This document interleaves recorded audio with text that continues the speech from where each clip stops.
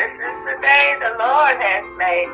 We shall rejoice and be glad in it. Hallelujah. God bless. Love you.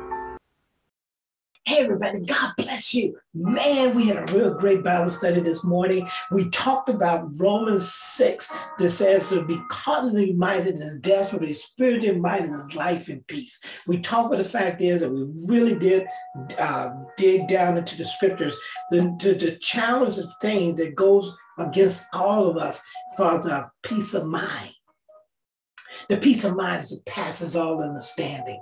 And we focused on the fact that the last week that we're no longer under the law. You know, I love some people say they want the law. We have to have the law because we need these guardrails. And we already realize from history, those guardrails have fallen, have failed to keep us to do the right thing.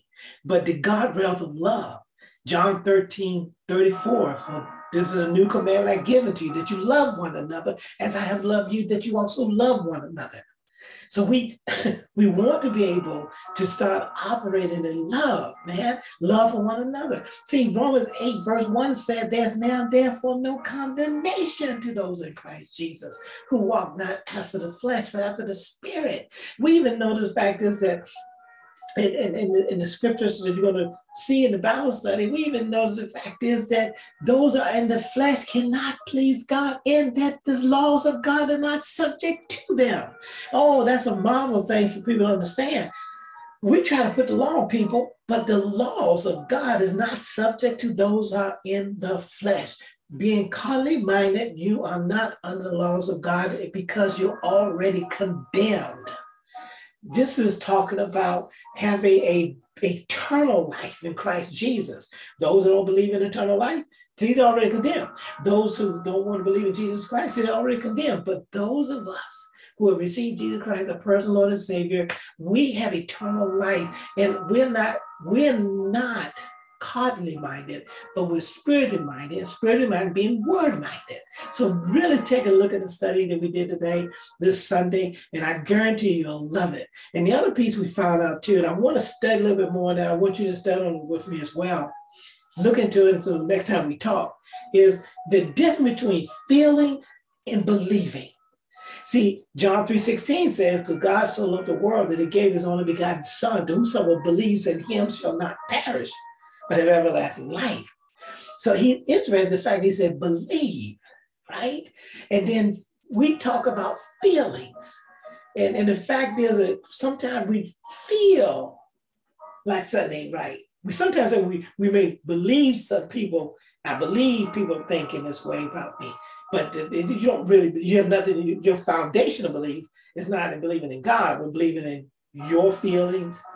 And your feelings, in most cases, is derived from your senses. And if you go by your senses, and which means your flesh, Romans 7 said, "In my flesh dwelleth no good thing." So listen, think about that and study that a little bit more. I want you to meditate on until next time we have a study. Feeling versus believing. I rather believe and believe in God, not believe in my ability, not believe in your ability, not believing in the world ability, not believing in man's ability. See, even we have a situation dealing with racism. Somebody's believing in their flesh. There's some that believe in the flesh of superiority based on their white. Some believe in the flesh based on superiority of being black. Those beliefs has weak foundations. Believing in God has the power and the might of God.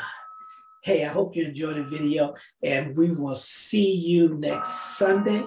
We also have Thursday night videos, live sessions, so you're welcome to join there as well. Remember, we walk by faith, not by sight, and don't forget, we love one another. Amen? Hallelujah. It was great study.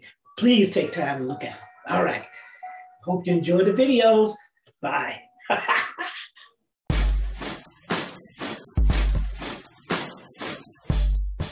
You what says verse 4 through 9. Give people some understanding here for it. Okay, I beseech you, Euless, and beseech Syntax.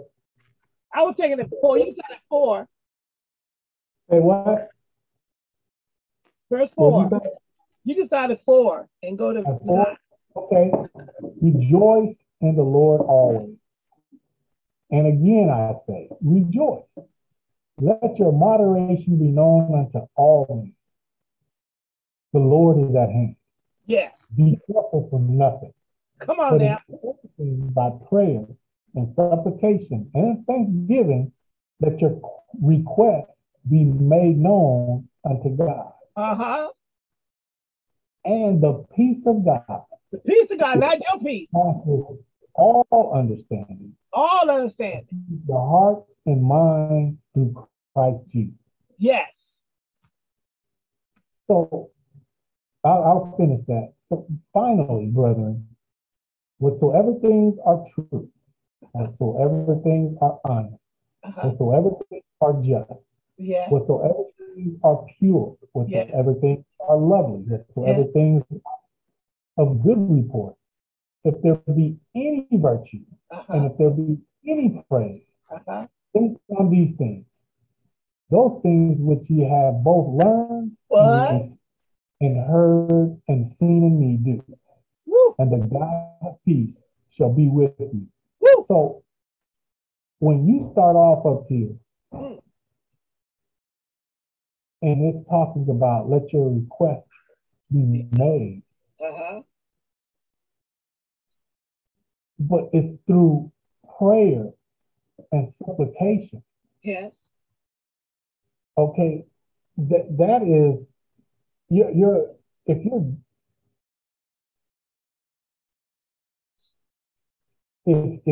you're connected to God, yes, then your requests are going to be according to God's will. Yes. And so those are the requests that you're making now. Word, right. And it's according to his word. I mean, you can't help because you're renewing your mind. And so your mind is going to always be thinking on those things that are like it says. Yes. Are honest. Yes. Are just. Yes. Are lovely. Yes. Good report. Yes. And these things are obviously stemming from fruit of the Spirit. Yes. And so if they are of the Spirit, yes, then they can only, the request is made according to the Spirit. Yes. Which is according to God's plan. Yes. If you're going with God's plan, then God will always have the provision for the vision that's given. Yes. So you have to understand and believe that if you pray a thing, then you obviously know it's coming to pass because it's according to God's will. It's according to God's plan. It's according to God's purpose for your life. So when you ask, it's no different than asking your parents. You know that dinner is coming. Come on. And it's according to that parent's plan. Come on. When you go to the bathroom, I'm just talking about a child. When a child goes to the bathroom to brush his teeth, he's not looking, he's not hoping for toothbrush to be in there. He's going in there with an expectation of that being in there. Come on, man. That there's electricity, that there's, they know that parent is having the provision for the vision of that parent, as long as you are living according to those parents' wishes. Yeah. And when you do that, a parent goes above and beyond to do things for that child, even though that child doesn't need them. That child may just have a request for personal pleasure, and the parent gives the child those things. Exactly. Because it has nothing to do with going against those parents' wishes or lifestyle for that child. So, I mean, I look at my son, man, my son has bold, he is so bold. Come bold into the throne. talking about for anything. That boy would come up and ask for stuff, man, like it's supposed to show up the next day. Hey, I And guess I'm not talking about cheap things. I'm talking about, I mean, and it astonishes me because God always shows me, you right. know, I'm like, boy, there's no way in the world you get that. You get it. You get it. It manifests. He sound like he is our God did have the children in our life to teach us our relationship with him. Because that's every time you do it, you're showing a revelation or parallel of how God really wants us to come to him boldly. Yeah. And long as you stay with it, look, because you know that your son knows the boundaries in that house. You know what I mean? Yeah. If he stays in grace, if he stays within that boundaries, then he has expectations of something good happening in his life. He knows the boundaries. You know what I mean? You know, when this is what's even awesome. He's not a perfect child. You know, he still misses the mark. He still I have an attitude about things that blow my mind that he has an attitude about. But yet, even in that, there's still love toward him. Come on now. The discipline and the correction, and he still gets. Yeah, but you don't get it. Look, you haven't noticed something. Correct me if I'm wrong, and this is for us as a parallel, when he's in the bad attitude, what rewards start flowing? It's only when he comes out of. Look, his reward is life. and he's not killed. Yeah, but I don't think he receives anything with a negative attitude. What do you mean? Well, I mean, it's like, you better give this to me. You're supposed to give this to me. Give it. You know what I mean? It's not a negative. Is it? You tell me. I mean, is it more? No. Thank you, Dad. He's always, when he comes with his request, it is like a joy because he's one that does research. You know, at a young age, he'll know everything about a thing. Yes, sir. The everything. Right. And then he comes and he'll know the cost. He'll know it all. He does his research, and he comes in and it'd be like, it's just $500. Yeah, no, but what my point is, and I'm looking at, man, I used to be nervous about asking for a quarter. Hey, look, what I'm saying is though, is how he comes. Yeah. You don't come with, go get me that. No, it's never that. You see what I'm saying? When he doesn't get his request, his whole countenance changes. Okay. It's like it's shock to him. You know, it's a,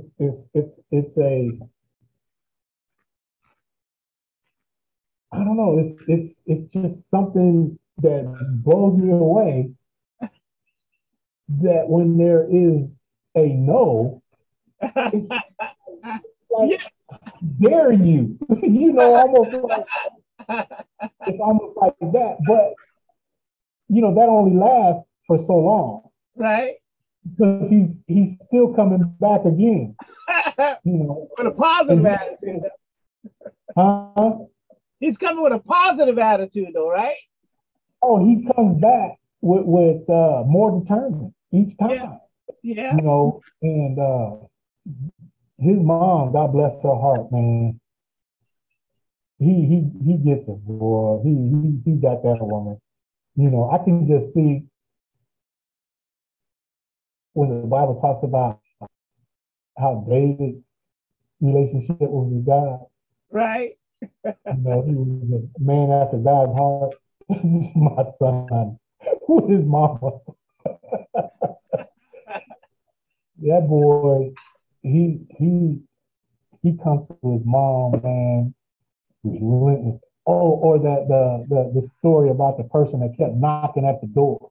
Right. And knocking and knocking and knocking and knocking. And it's like, look, just to get them to stop knocking, let me just give them what they want. That's what he said, right? As a matter of fact, what I think about was, remember when Joshua went to, I think it's AI, and he lost the battle, and that joker was rolling all in the dirt, and throwing up and pitching a fit. It's like, I was like, wait a minute, I ain't supposed to lose. Yeah. His mind was set. I am not supposed to lose. And rightfully so. Right. That's how you're supposed to be. You see what I'm saying? It sound like that would remind me of your son. And then it's like God said, get up.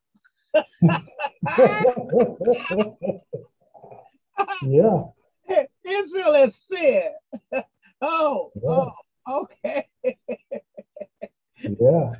But I like the fact, and I think that's what as we wrap it up, the fact is that's what I'm saying is that scripture, for to be carnally minded is death, but to be spiritually minded is life and peace. Yeah.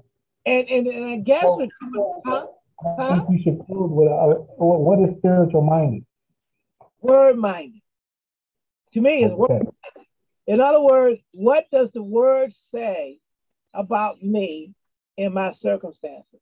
See, and the fact is that he loves me just like, and your son is always a good, for you, it's really good for us that listen at the time, is showing a parallel relationship that we're supposed to have with our Father in heaven.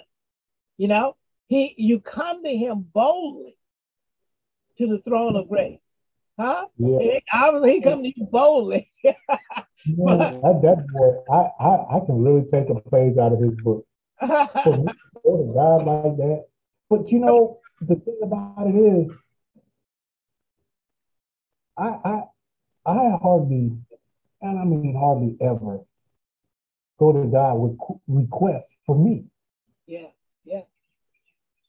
I don't go to God, God, give me this car. Or God, give me a bigger house. Right. Or God, give me more money. Right. I'm just blessed in what I have, and I'm pretty much satisfied with the life that I'm living. I mean, I could always do more with more, or man, I can spend money with the best of them. Yeah. But I do more of my prayers is for others, for my family, and the prayers I have for me is that that I'm sensitive to His will, that I hear with all clarity and understanding, and simplicity. Right. The move of the Holy Spirit. So my equipment is so that I can. My request is to be more attentive, Come on now, more absorbing, to be as renewed as I can be. But I think those are my requests for me. Right. In everything else, there's a peace that comes because everything else is provided for in that. Exactly.